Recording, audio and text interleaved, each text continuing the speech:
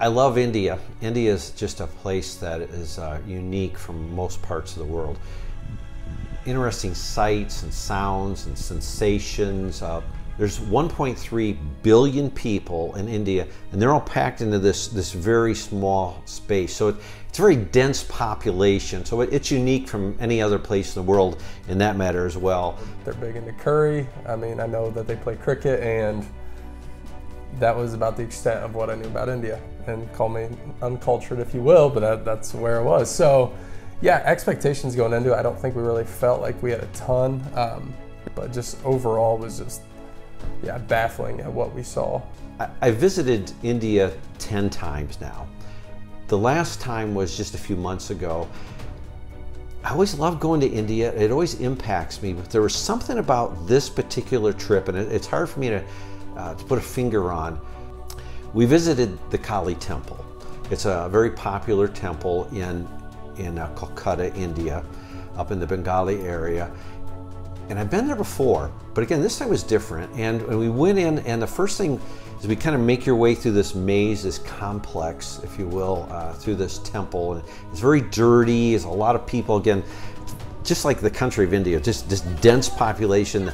The worship is also very dense, and everybody's rubbing up against each other, and it's very loud and chaotic. We came to this room where it's very dark, and people again crowded into that. And I looked down and I noticed there's this little goat, just this little kid goat, jet black, but it had tika on its little horns, and I knew what that meant. It means this goat is about to be sacrificed to the goddess Kali.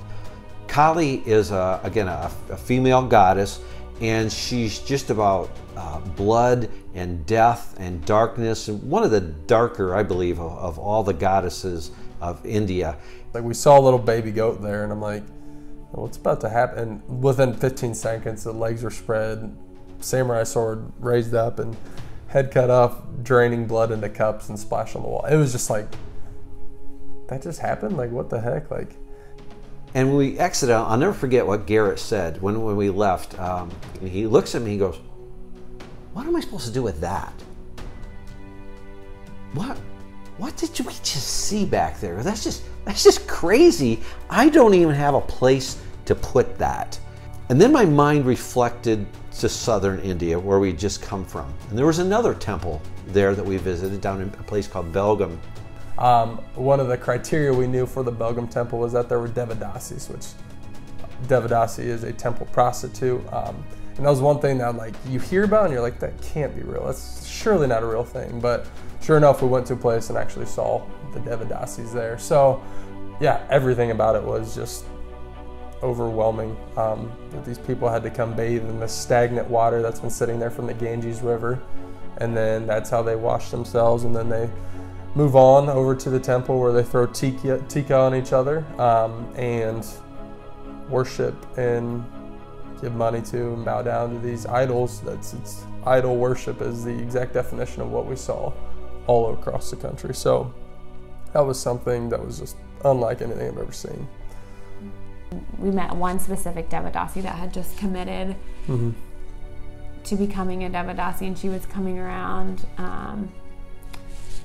to what I understood, like, asking for an offering to, like, congratulate her on taking this step in her life.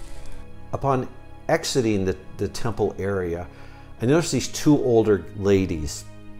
I don't know how old they were, but I'm sure they were much younger than they looked. They looked quite old. And of the two, one of them just really stood out to me as she held her different type of bowl, and she's begging for alms from all of us that are exiting the temple. This ex-Devadasi had no light in her eyes. And she really, and I don't want to over-dramatize here, over-sensationalize this, but she kind of looked like the living dead. It was crazy to see the excitement that some of these younger girls yet walking around with an offering plate of, like, hey, I just committed my life to sex as a sexual temple prostitute. And it's like, no, like, that's like the saddest thing I've ever seen before. And then seeing the people that have literally spent their entire life serving this God being screwed by the system, and then forever being screwed by the system as untouchables on the temple steps. I don't know, you think about, like, that's in India though. That's in India. We don't know those people. But it's like, what if that's your kid? Like, what if that's a girl you go to school with? What if that's a cousin, a niece, or whatever? And it's like, man, like, it starts hitting a little closer to home. Starts messing with you. Starts to think like, man, how is that right? How does that make sense? But then, here's the cool part. For me, part of the highlight was going, and on the very first day of a girl empowerment program, we go just a few kilometers down the street, and we're starting this girl empowerment program where we meet 32 girls whose life would have been to be a Devadasi. And I realized the Forgotten Children is breaking up that cycle. And people like you get to help us do that. We're breaking the cycle of little girls who have to become temple prostitutes. And these 32 girls are a part of a program where they're going to learn that, hey, I'm an empowered girl. And they're sharp. You can see them, and they were just sitting a little taller, a little brighter, and they did have light in their eyes, unlike their mothers who had been temple prostitutes and their grandmothers who had been temple prostitutes. And they were learning that you do have rights.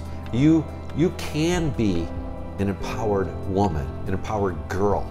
And I listened to them through translators, and I think they believed it. As I'm watching them learn that they don't have to have an early marriage, that they don't have to be abused in this patriarchal society. They get to stand up for themselves. What you see behind us is going to be the graduating class of the very first girl empowerment program. And they're going to go back to their villages, and they will start groups along with instructors who will meet with them, and they're going to start another 20 groups. So literally the first time around, about 100 to 150 girls we believe will be impacted. Then every 6 months that will continue, and these groups will just continue to grow and grow, and there's this ripple effect. It's not about girls are all weak and they can't do it. No, girl empowerment is coming along young ladies and young women who actually are very strong, but it's about giving them a voice. They do not have a voice. And they're never going to have a voice until men stand up. Until men stand up on behalf of women and say, we're not going to tolerate this anymore. That's when you're going to start to see a change, is when guys get in the game. Like, I know the Forgotten Children does clothes packaging, because that's what we do, that's what you see in the community, that's what you can volunteer for. Actually, I-Town on Saturdays going to pack clothes, and it's like, hey, that's great, it's needed, it's a real thing.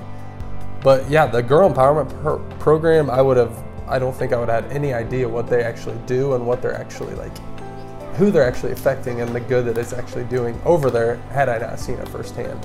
This is their only shot at life. This is their only shot at doing anything other than what they've known, other than what they've been committed to for the rest of their lives. I mean, this affects not only them, but it affects their children and their grandchildren, and it's just this line that it can turn with one single person helping one single girl. And so if we're going to continue to change lives, it's going to take people like you to link arms with others, and we can make a difference together. But nobody can do this alone. You can't do it alone. We can't do it alone. It's going to take an army.